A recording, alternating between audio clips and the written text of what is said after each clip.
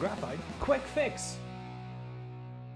Hello and welcome to Wood and Graphite. Today we're taking a look at the KUM long point sharpener. Now some people have had a few problems with this sharpener and it doesn't really leave a clean point, or it snaps off the lead or something like that. I've had a few issues. It's not as clean, as nice as I'd like it to be. But fear not, for a savior has arisen and someone has come up with a way to fix this problem. So Les Herger from the Erasable Facebook group, which if you haven't already joined, you should absolutely do right now. I'll put a link in the description. But Les has come up with a novel way of fixing this, and we're going to do it right now on screen, live, and see if it doesn't help us improve the cut of our sharpener. This is the KUM long point, and the first step in this is to take off the blade. So I'm using a simple Phillips Starhead screwdriver.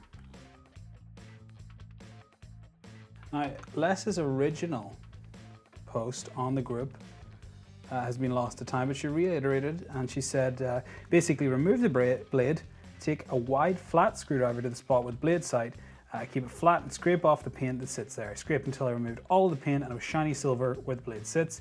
When I replaced the blade, I made sure it was super tight. Now that one works great. So what we're essentially going to do is take off, I guess, the paint or the oxidization or something here, and hopefully get a tighter fit for the blade onto the actual sharpener body. So let's swap heads from that to a nice flathead screwdriver, and let's do a little bit of scraping.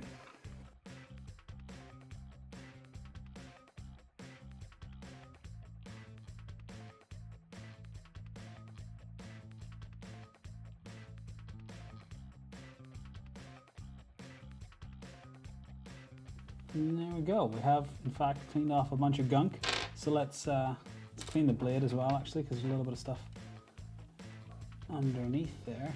See that? Accumulated dirt. Let's give that a clean. Try not to slice your fingers open, because it is very possible. And then let's reassemble the sharpener, clean the table, and see if this can't sharpen a bit better.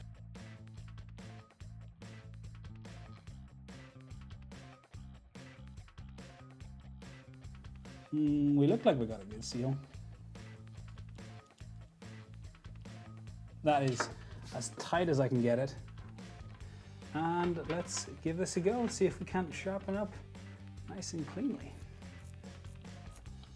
It feels better.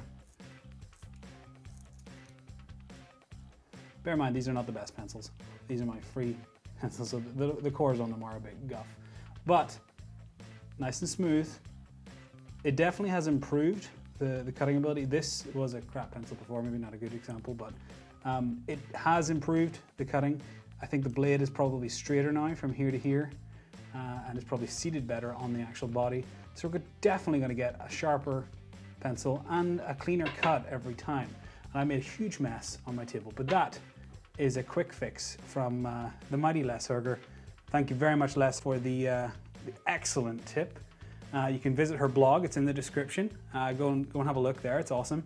And just remember, less is more.